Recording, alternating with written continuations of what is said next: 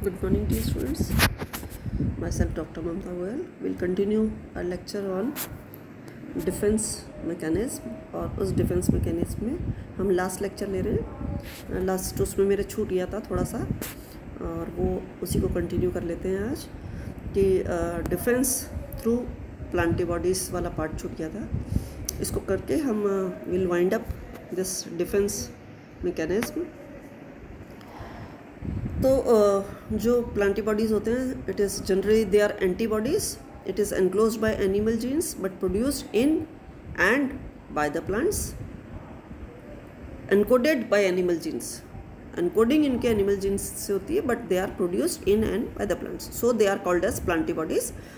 Transgenic plants have been produced, which are generally engineered to incorporate into their genome and to express foreign genes.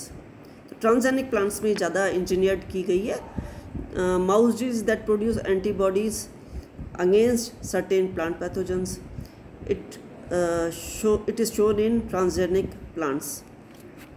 So in human or animals, defense against pathogens are often activated by natural or artificial immunization, that is by the subminimal natural infection with the pathogen, or by an artificial injection of pathogen, protein and other antigenic substances.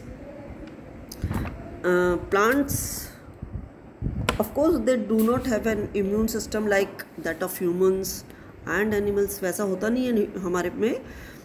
Immune system वैसा नहीं होता जैसे humans में होता है या animals में होता है. They don't produce antibodies.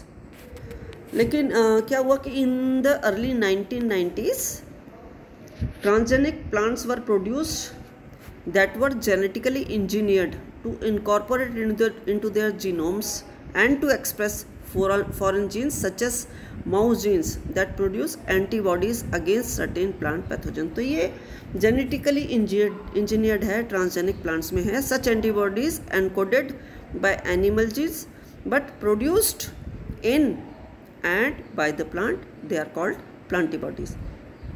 It has already been shown that transgenic plants producing plantibodies against coat proteins of viruses, that is Artichoke mottle crinkle virus, जो नीचे लिखा हुआ virus, to which they are susceptible, can defend themselves and show some resistance to infection by these viruses.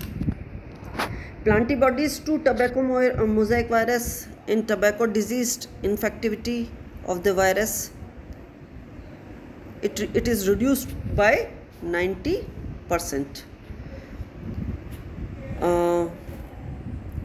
To beat necrotic yellow vein virus, also in tobacco, provides a partial protection against the virus in the early stages of infection and against the development of symptoms. However, attempts to engineer plantibody mediated resistance to plant parasitic nematodes have been unsuccessful so far.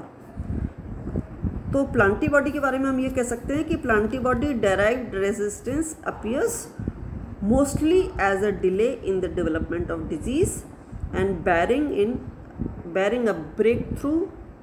It does not appear that it will become an effective means of plant disease control in the near future. ये क्योंकि engineered है, इसलिए तो हम जो last conclusion अभी तक का निकाल रहे हैं वो ये कि both the host and pathogen involved in nature side by side. Disease development depends upon successful host pathogen interaction. Susceptibility and resistance of a host against various pathogens is predominantly decided by the gene. Different types and structural defense mechanisms provide plant defenses response to the pathogens, and defense mechanism will not work when compatible reaction occurs between host and pathogen. तो इस तरह से हमने करीब करीब पूरा ले लिया है पोर्शन इसका डिफेंस इन प्लांट्स,